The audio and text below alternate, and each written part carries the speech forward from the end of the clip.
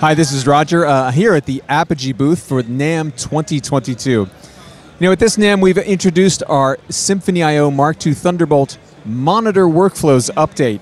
We've made the monitor controller functionality of Symphony a lot more flexible, specifically for Dolby Atmos.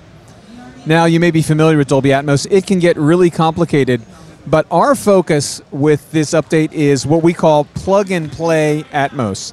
We've made it really simple. So right here is the brand new software that we've come up with. All these are speaker output settings now. So we can connect up to 32 speakers to a Symphony After that, you can create 16 of what we call monitor workflows.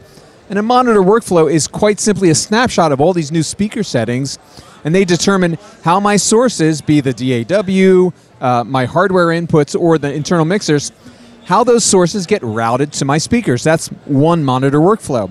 I can create up to 16 of them, and I can cover every single circumstance that I need with my monitor controller. Now, once I've done those monitor workflows, I can control them from Symphony software. Here. I can also control them from the Symphony touchscreen. So there I have, there's my speaker sets.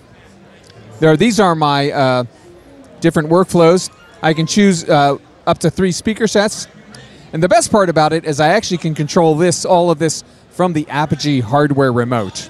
So that way I've got everything really at my fingertips for controlling my Atmos system. So it's really as simple as that.